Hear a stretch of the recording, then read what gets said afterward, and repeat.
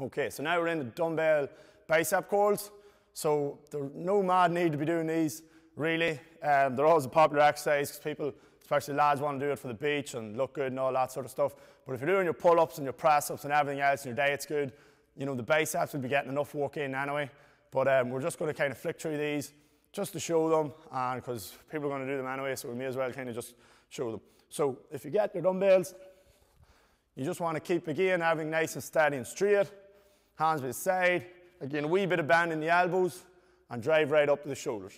Nice and slowly, up and down. And just if you see a side angle, just keep it nice and smooth. Okay, a real good trick to maximize it is as you're coming up, you want to maybe get a friend, or you can do it if you do it one arm, put the finger right tucked in here at the elbow, come in and really try and squeeze as if you're trying to crush that finger, which will help work the bicep a lot more, and you'll just be kind of conscious of it and you'll do a lot more work.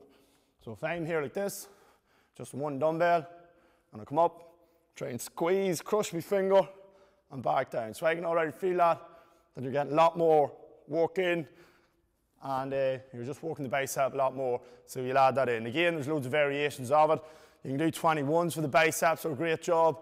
If you are doing bicep curls, try and do them with a barbell. It's a good long barbell, add a bit of weight if you need that. It's a great way of doing it. Do 21s on a barbell. It's tough going and a great way just to really fill them up and get good benefit out of it. And of course you have your hammer curls and things like that as well. So yeah, that's bicep curls. Thanks for watching.